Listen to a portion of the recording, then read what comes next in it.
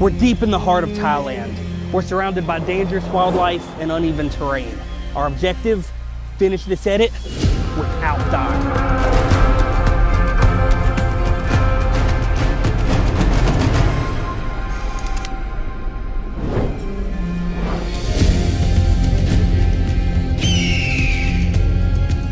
We can't finish this edit though without a computer running Final Cut Pro.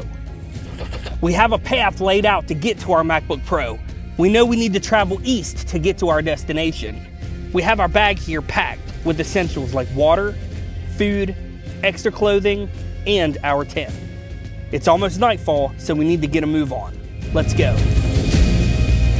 We made it. We found the MacBook Pro and we survived to tell the tale. Now let's finish the edit. On to the tutorial. Once you have installed mSurvival via mInstaller, it can be located in your titles,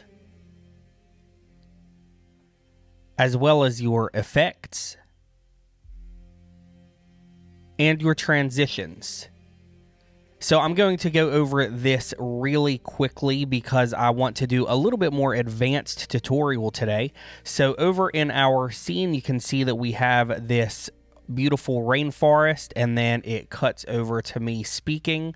I'd like to add a transition, so if you want to skim over each of these really briefly, you can see how these are going to look and how they're going to behave. We have 8 transitions in mSurvival.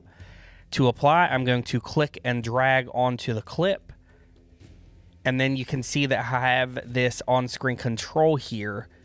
So this is going to not only lock in where the arrow and the crosshairs are, but this is also going to be where your zooming is happening.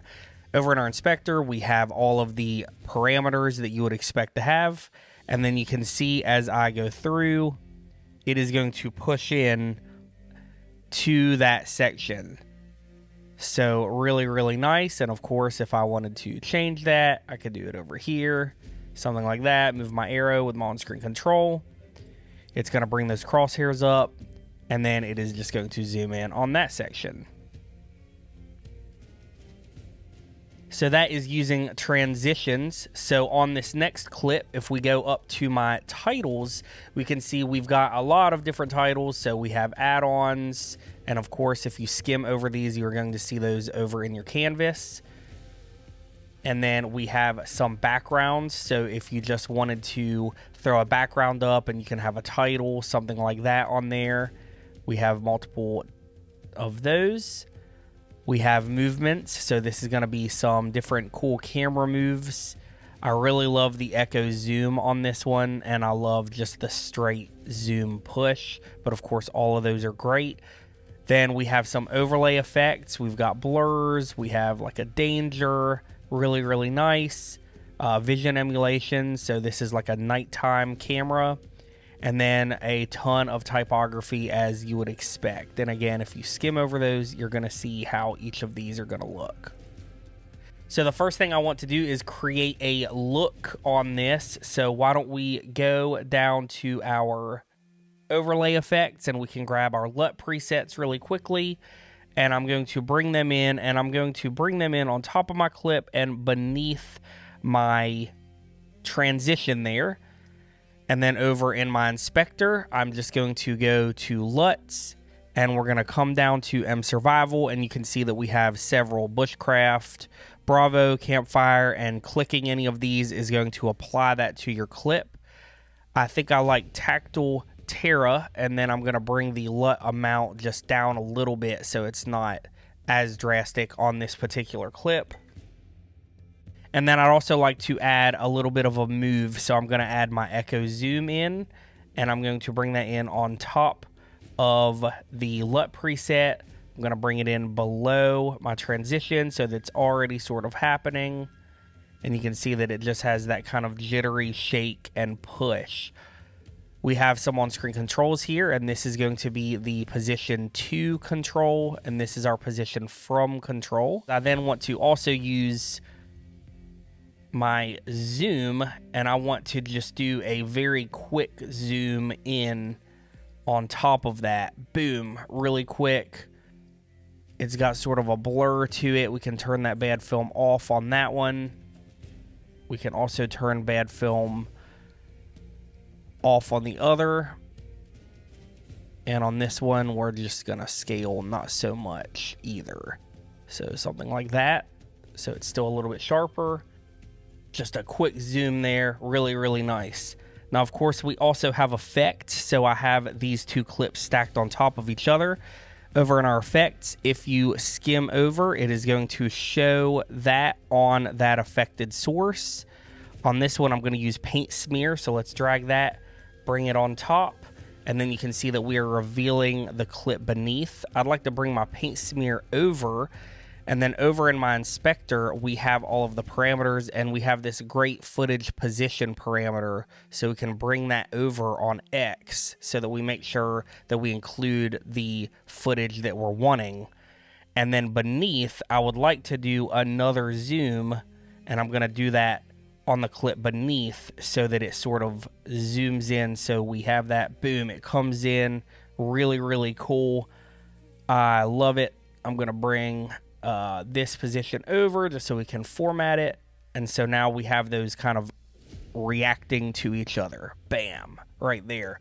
Nice. So this is a great option to grab our LUT. We can just bring that in on top so it's got the same look from our LUT presets. And then I also want to do a title here. So we have a bunch of different titles. In this one, I used the title number 3. So I'm just going to drag that in on top. And then you can see it all kind of happens together. We have on-screen controls, and then we have all of the adjustable parameters over in our inspector. Moving down our timeline, we still have our LUT presets over top of all of our clips so that we have a uniform color look from those. So on this one, I know that we had the danger vignette, so I'm just going to drag that in on top. And you can see that we're just saying danger, danger, danger on the edges there. And of course, that comes with its own set of published parameters. On this one, we also used title number 5, and we're just kind of saying again, oh, there's some danger. So I used my on-screen control to just sort of bring that down, make it a little bit smaller there. So we have danger, danger, danger coming on. And then on this one, I used the dangerous detail, which is in my add-ons. And you can see here, I'm going to bring this beneath my danger vignette because I don't want to zoom in on the vignette. These are working as adjustment layers. I use my on-screen controls to figure out where I am. There we go, just use that. And then over in my inspector, I can go to my text offset for that exclamation point, and I can just drag those parameters so that they are right there in the corner. And you can see there, just kind of zooms in, boom, really, really cool. On this last one, before we get into the more technical compositions, I really enjoyed using the trail add-on. So I'm going to grab my trail, I'm going to bring that in, drag that down, and then as you can see on the screen, we have a ton of on-screen controls. So as you can see here, that it is starting from the bottom. So I'm just going to use my on-screen control here and flip that around like this, and then let's scale it down some. Over in my inspector, we have all of these parameters along with trail segments. I'm actually going to just change that to something like 6 to keep it really basic for now. And I'm going to use my on-screen controls to show the path that I'm going to be walking. So there we go, something like this. And then on top of that, I again used my echo zoom just because I like it a lot. And we are just zooming in, and it's going to zoom in on top of that custom path. So you can see path moves in, and then there we are zooming in on that path. It almost looks like it's tracked in because we're doing that. Really nice. In the echo zoom, again, I can just turn off some of that jitteriness and bad film if I want, so that I'm only getting that sort of zooming action without really distorting the footage too bad. So really cool. You can see that pushes in, Really, really nice. All right, so now why don't we get to the more advanced stuff that we did in this tutorial. So as you can see here, I had this clip and I did a transition. So I did a whip pan transition on this one, and I had it on the edge there. And you can see that it just kind of whip pans over into this shot. So I'm trying to say that that's the mountain I'm climbing. So there's a lot going on here. I did use some generative fill to fill in that section. So hilariously enough, this is the original shot. And then I just did a draw mask on top of my mountains that I did with Photoshop. Then I had some stock footage of some birds here, and you can see that I did a bit on there. Used my blend mode darken, so there is the normal shot. I found just some birds with some blown out skies. Changed my blend mode to darken, and I did some keyframes on transform because these birds are kind of sitting still, so I wanted to make them look like they're flying. So there you go, we're kind of flying through. Now, of course, I need to give this a look, so I'm going to grab my LUT preset here that I was using earlier.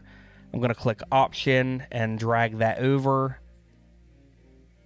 So now we have our LUT applied, so that's giving it a little bit better look already.